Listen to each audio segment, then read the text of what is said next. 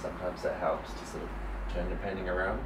So otherwise you can get stuck in certain images and composition.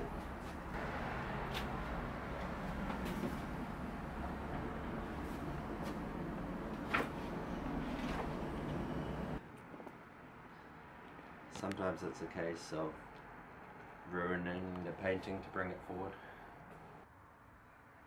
So, I mean, I'm liking this painting more this way now with the blue. Well, I moved to Sydney from Auckland back in 2016, the beginning of it. I'd done the other art fair in Sydney at the end of 2015, and it was really successful for me. So I was kind of ready for a change. So in my head it was kind of like, if I could afford to move over here and be a full-time artist, that I'll try it. And I had a solo show booked with St. Cloche Gallery in Paddington. So that was maybe 6 months after I moved, and I had probably just enough money to get by until that show. So I did need to do well, and luckily the works sold throughout the show and I was able to keep going and then build a bit of momentum. And actually I was able to have my studio in the garage of St. Cloche, so that was really nice, being part of the community and sort of getting a feel for Sydney. It's a really nice part of Sydney. Then a couple of years later I moved studios to Alexandria, sort of just down the road to a space close to Green Square, but that was now getting bulldozed. So I've been in this studio now for a little bit over a year, and I really like it. It's really nice having the window. And so probably about 18 months ago I decided I wanted to start an abstract series, probably because my painting taste had sort of changed over the years. And I mean, I collect a little bit of art. I mean, like, nothing really expensive, but the stuff that I've been buying has been abstract paintings. So I figured I wanted to have a voice in it as well. So that was kind of one of the main reasons why. So I bought a roll of canvas and I just started painting. And then it kind of just gathered momentum and I really enjoyed it. I guess I've been going to New York quite a bit over the last 4 years, so probably 5 times in the last 4 years. And just seeing the big galleries over there and the museums, it just sort of, it kind of did push me to make that move. And I had a desire to sort of to make my mark in it as well. I'm actually finding it's quite difficult, like, even though the work is a lot less detailed than my other work, but I know what I'm doing when it comes to painting the people, and it's quite automatic, and I just put on music and I listen. I'm not really thinking about what I'm doing, and I know how to make a painting work and to finish it and to move on to the next one. And I guess I've been doing it for 10 years.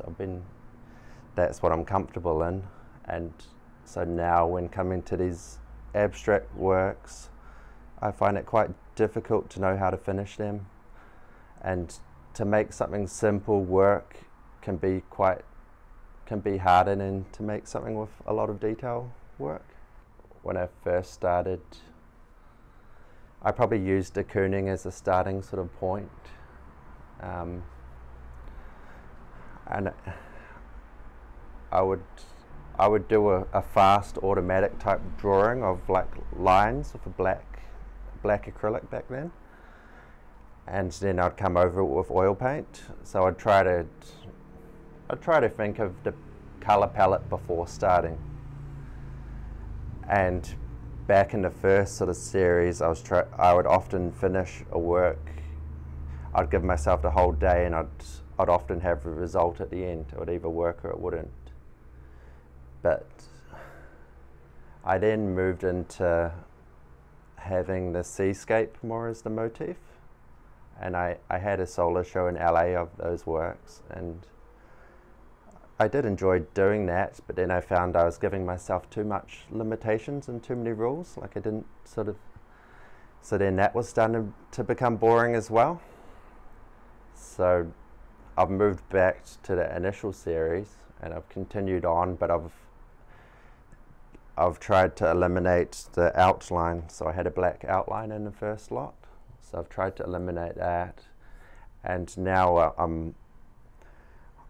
it takes me a lot longer to finish a work, so I'm sort of working on it over 4 or 5 weeks now, because when I put down a layer, if I'm not happy with it, it needs to dry for a week before I go back over top.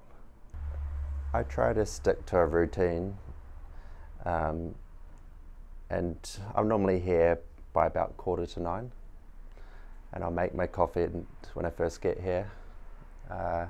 I decided that I'd rather work 9 to 5 when everyone else is working, just because I can, and by having set times, it means that you get more work done. Like if I didn't have a proper routine, I know I'd do less hours in a week. That's just how it has been in other years. When I painted in New Zealand, I wouldn't have a routine, and then I'd start later and later every day, and then still finish at the same time. And I've got used to that routine, so I don't really like, when it comes to 5 o'clock, I'm normally pretty ready to leave, unless there's like a person or something that I'm still working on, so I'll try to finish that. And now that it's daylight savings has just started, I'll probably be more likely to stay a bit longer, because it's also like when it's starting to get dark in the winter at 5, I want to get on my bike and ride home before it's completely dark. So often I'll have to come in here on maybe a Sunday. I quite like to come in, and that's when I'll tackle the abstracts. So the next show I have for the abstract work will be at the Other Art Fair in Sydney. I want to have my career in New York, so I see that as like that's where everything's kind of leading to. I feel it's important for me to keep on going back to remind myself of that goal, and it's a different world to the art world here in Australia and New Zealand. I mean, it kind of runs on its own down here, but it's a bit disconnected to the international art world.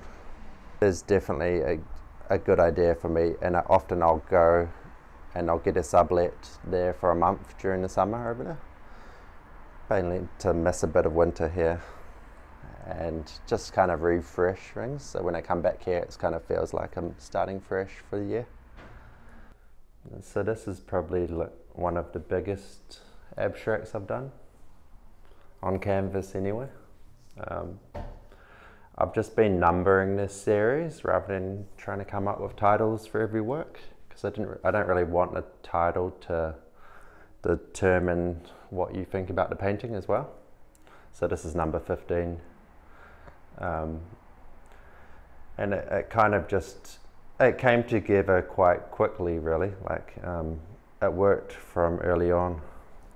Probably it was really nice working at the largest scale, but because of the size of my studio, I can't really do lots this size. So it was fun to do,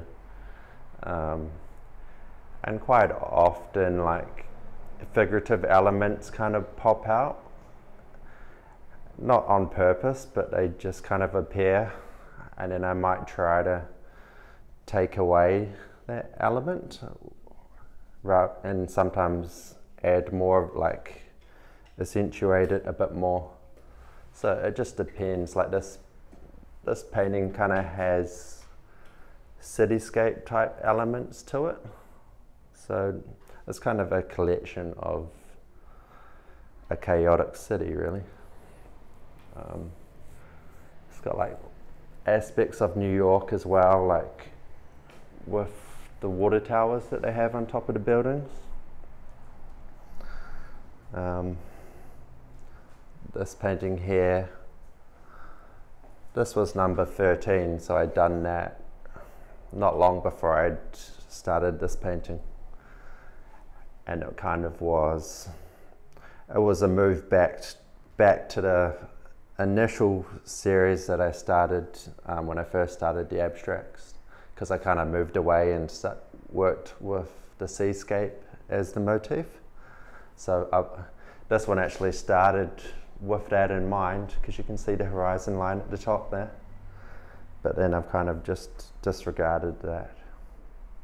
They kind of have a mind of their own, and once I start, the painting will take me in the direction that it needs to go in, and it's really difficult to try to replicate it.